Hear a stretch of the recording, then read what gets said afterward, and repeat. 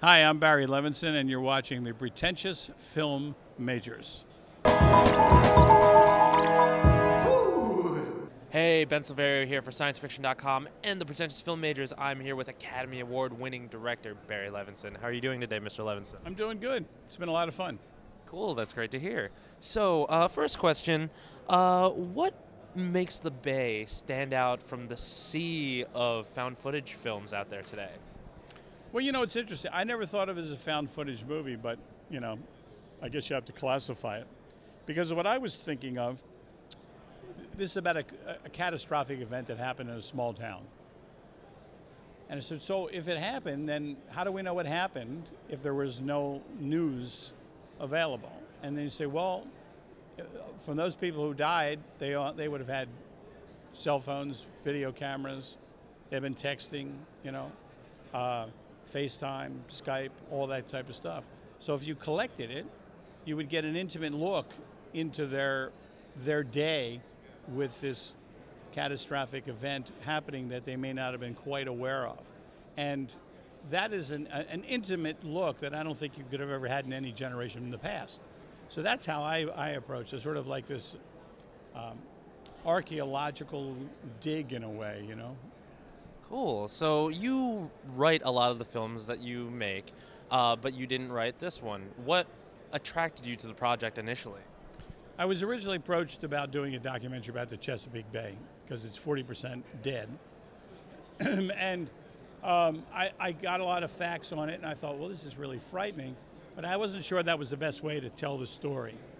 And so I thought, why not tell it I'm a storyteller, tell it that way. And so, make this kind of a movie that scares you and unnerves you, frightens you. And at the same time, it's got like 85% factual information behind it that gives it a credibility. And that's how it evolved.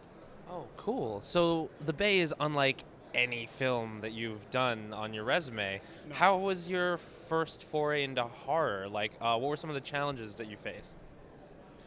The challenges that we face is that we have to find a credibility to it, because you can't go from two shots to singles to over the shoulders. You can't do any of that because there's only one camera or a surveillance camera or what. You got all these limitations. So how do you scare?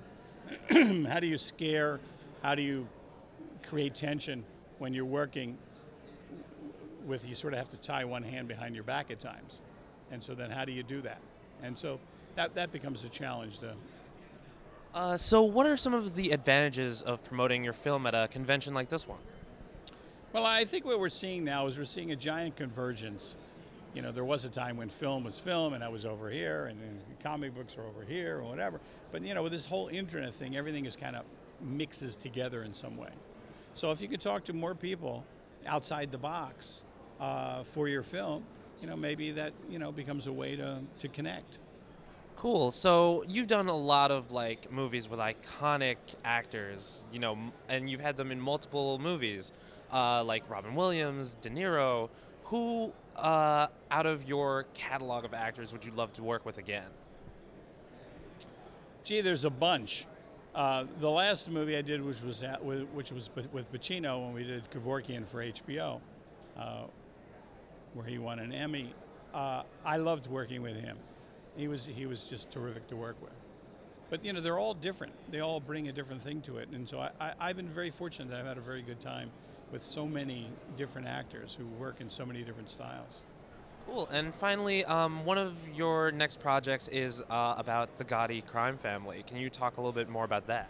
And no, I really can't because it still hasn't been firmed up yet. So I never like to talk about something until it really is.